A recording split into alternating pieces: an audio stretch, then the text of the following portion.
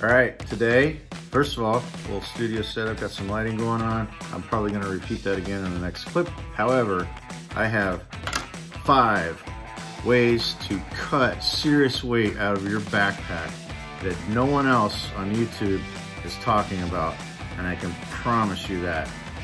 Here we go, roll it.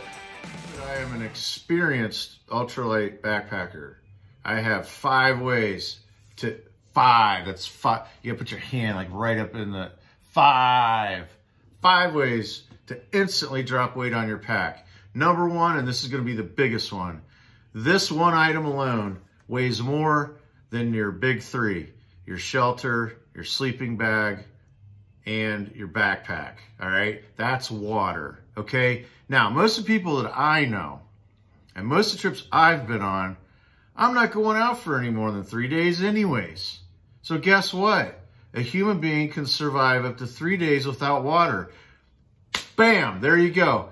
Ditch the water. You don't need the water. And I know some of you are gonna say, what about my biscuits and gravy and the more? You know what? Stop, okay? Here's what you do.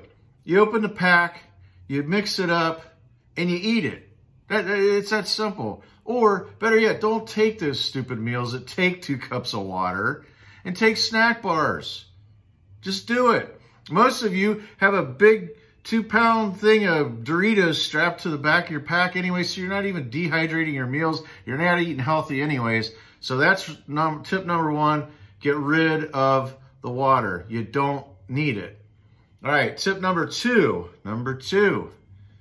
You don't need cutting tools. All right, that was a hard one for me, and it's hard for me to say that because I am a bushcrafter. And bushcrafters, we are very, very, very tool heavy. I'm talking 8 pounds. That's for one night. So, but you don't need it. You do not need it. Take a pair of scissors. This is the Gerber dime, by the way. Take a pair of scissors.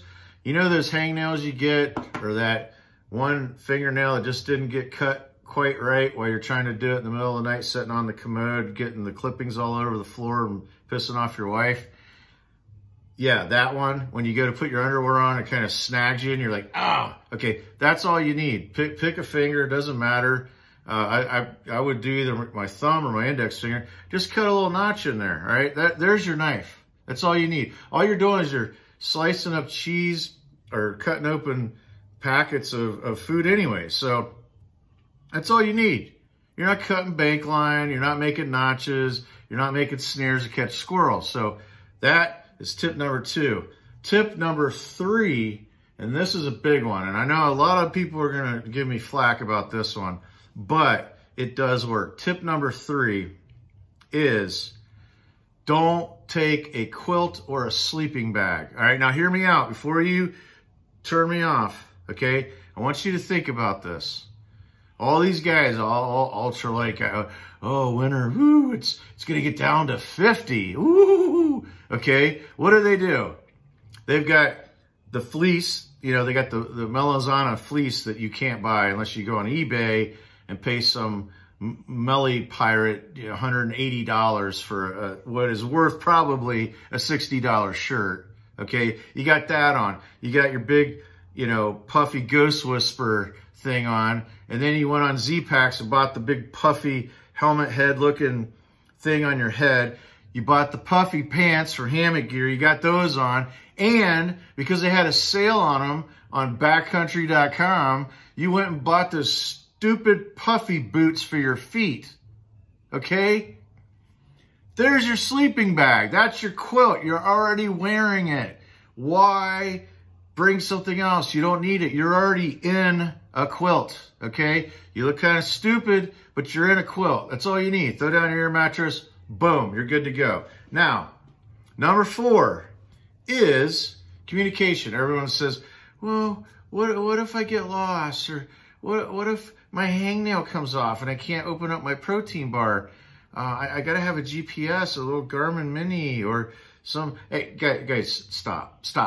Okay, number 1, it's expensive. These things are like $300-400. Number 2, you have to have a subscription, okay? I will admit the Garmin one's a little better because you can do it monthly and cancel it whenever you want. So that's a little plug for you, Garmin. However, the other ones, it's a yearly subscription and they're insane, okay? You don't need that. You don't, okay? If your phone doesn't work, I have a solution, okay? There are plenty of hardworking, excellent trainers out there and plenty of places to buy carrier pigeons, okay? Carrier pigeons have been used throughout the decades for hundreds of years for sending messages. That's all you need. Take a carrier pigeon with you. And here's the thing. It's not going to add weight to your pack because it's going to fly by himself. Where you stop, he lands. If there's a problem, your hangnail comes off or you feel antsy or feverish, you send him on his way and he goes and gets help. Stop with all the GPS. You don't need it. You don't need compass, forget it. You don't need that either, all right? It's just extra weight. We're trying to get some weight down. Get the weight down. All right, number 5. This is the last one for now. I have plenty of these coming up, by the way. Tons of these great ultralight weight cutting ideas. Number 5, ditch the trekking poles. But my Z-Pack's duplex requires a trekking pole. My Dan Durston requires 2 trekking. Stop the whining, okay? Wherever you go hike, at least where I hike, there are trees everywhere. Everywhere there are trees. And by the way, most of these guys that do these long trips like Darwin and Frozen and, you know, Bigfoot, all these guys, whenever they're hiking, all the intro videos, they're not even using the trekking poles. They're in the side of their pack. All right, so you don't need them. Grab a couple sticks. They're free. And they're probably even lighter than the trekking poles. Well, what about my tent? Well, you know what? If you bought a cheap tent that doesn't have a grommet so that the stick doesn't go through the tent, take it back, all right? Because you don't need it. You just prop it up. Heck, you probably, if you cut the stick right, okay, with your finger, your hangnail finger, you can use it for the trekking pole and the tent. And yes, you can have 2 of them. There's plenty of trees and limbs out there. All right, hopefully that's helpful. Take those pieces of advice, work them into your system, and then list below how much weight you cut. I'm telling you, the biggest one's going to be water. I'm telling you, you could cut 4 to 6 pounds just by getting rid of the water. Just get rid of the water. Ditch it. This is Jeff with the Common Sense Camper, camping out.